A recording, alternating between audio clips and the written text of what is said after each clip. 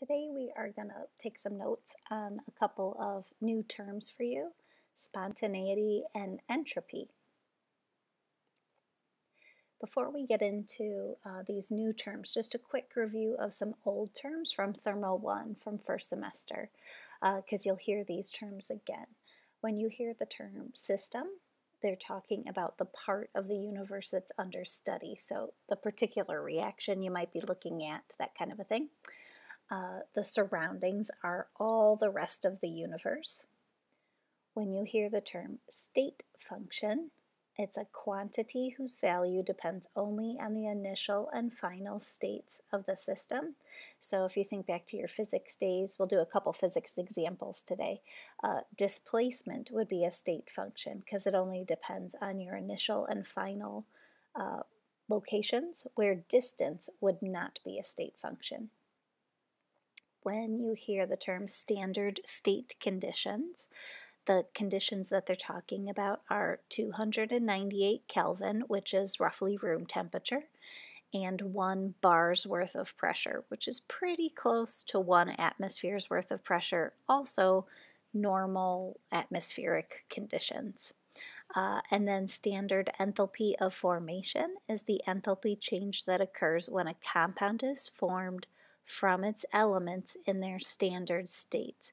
So oxygen in its standard state, room temperature, is a gas, or iron in its at room temperature it would be a solid, right? So it's the typical states of matter for that particular substance.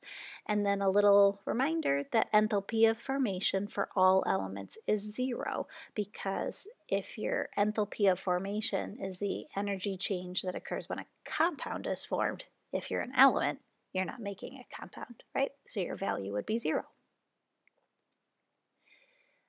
You're going to hear this new term thrown around a little bit, so just in case you hear this, you'll see what I mean in just a couple slides here.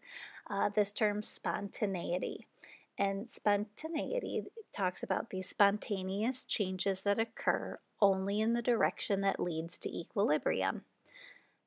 So spontaneity has nothing to do with the rate of the reaction, how quickly it reaches equilibrium. That's kinetics, right? We had a whole chapter on kinetics.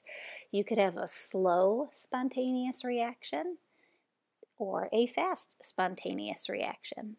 All spontaneity tells you is the direction in which the reaction will proceed naturally and unaided. So if you picture a roller coaster, and you have the cart for the roller coaster is halfway down a big hill, the direction that it would naturally go all on its own is to continue to go down the hill, right? It's not going to suddenly climb back up the hill if it's already in motion headed down. So that would be the spontaneous direction that it would head, all on its own without any outside help. If you have a product-favored reaction, they're going to be spontaneous. If you have a big K value, you put a couple reactants together, it's going to head in that forward direction all on its own without any outside intervention from you. Reactant-favored reactions can be spontaneous as well. It's just until equilibrium has been achieved. Once that equilibrium has been achieved, then it's no longer going to be that spontaneous in the reactant-favored direction. Just a quick tip, how I said you'll see what I mean in a couple slides of that term spontaneous, spontaneity. You might hear the word spontaneous or the term thermodynamically favorable. They mean the exact same thing. I put a funny little meme up there in the corner.